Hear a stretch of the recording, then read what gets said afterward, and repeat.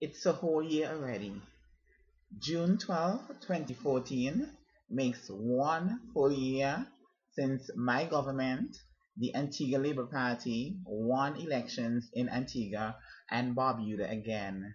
On June 12 last year, this man, the Honorable Gaston Brown, my personal friend, became Prime Minister of this great nation.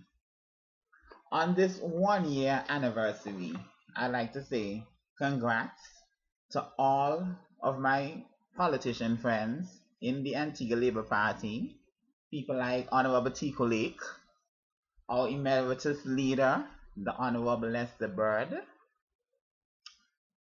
Nicholas, and all the other Labour Party politicians that all of us love and appreciate so much.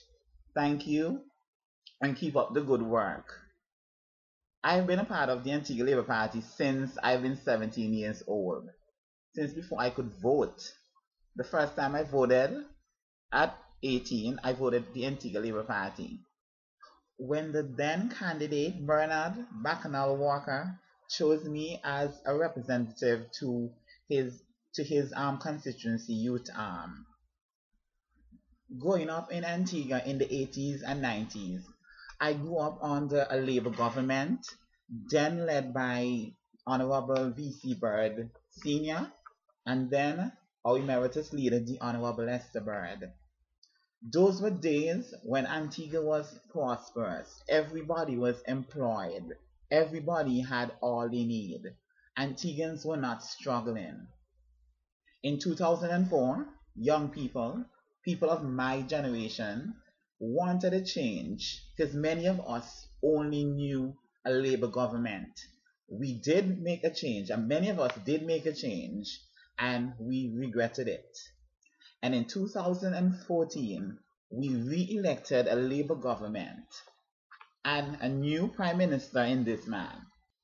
Gaston Brown is the realest Prime Minister you could ever want for a nation.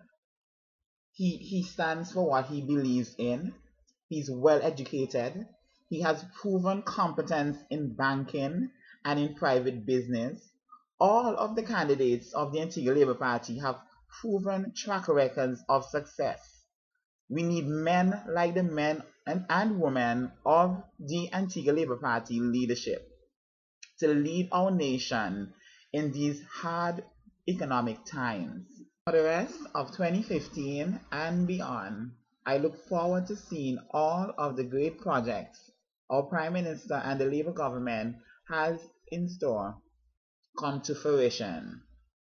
Projects like the Guyana Island project, the Robert De Niro Barbuda project, and all of the many other investment projects. In closing, let me just say once again, congrats to anybody that supports Labour, all of the Labour Party candidates for one full year in government.